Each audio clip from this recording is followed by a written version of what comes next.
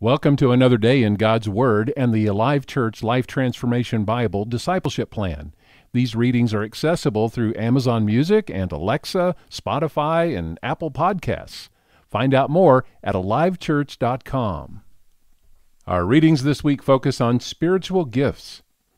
I will discover and use my spiritual gifts. As a follower of Jesus, the Holy Spirit has gifted me for His divine purposes to build up and encourage the body of Christ. I did not choose my spiritual gifts. They are not something I earned. Consequently, I cannot take credit in any way for them.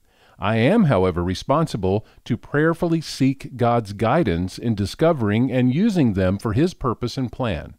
When I use them properly, they serve the whole body of Christ. I will discover and use my spiritual gifts. Should I feel the temptation of pride in my spiritual gifts, I will remember that the Holy Spirit is the source of all gifts. They are not a source of pride, but a blessing to serve the body of Christ with humility. Should I feel the temptation to be jealous of the gifts of other followers of Jesus, I will remember that the Holy Spirit alone is the source of all gifts. God works in and through all believers in different ways using our gifts. He has given me the exact gift I need to serve Him, His church, and the kingdom of God. Should I feel the temptation to be competitive with other followers of Jesus with my spiritual gifts, I will remember the Holy Spirit is the source of all gifts.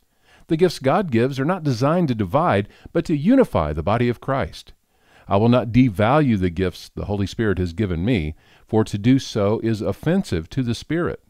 My motive for using my spiritual gifts is serving God and His people. I will discover and use my spiritual gifts. I recognize that outside of the body of Christ, His church, I cannot successfully live the purpose God has given me with His gifts. He did not give me His gifts to be used selfishly or in solitude.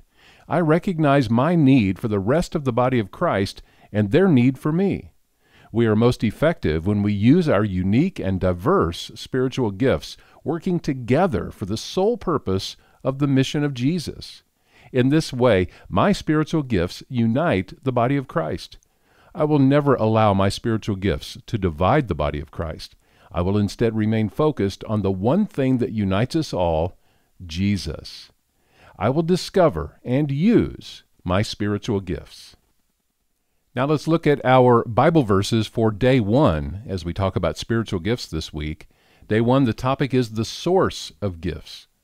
We start with 1 Corinthians 12, 4 through 6. There are different kinds of spiritual gifts, but the same Spirit is the source of them all. There are different kinds of service, but we serve the same Lord.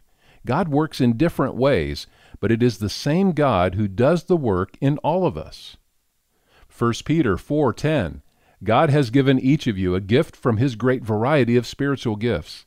Use them well to serve one another. Now to the Old Testament, Judges 6:34. Then the Spirit of the Lord clothed Gideon with power. He blew a ram's horn as a call to arms, and the men of the clan of Abiezer came to him. And our memory verse this week, 1 Corinthians 12:11.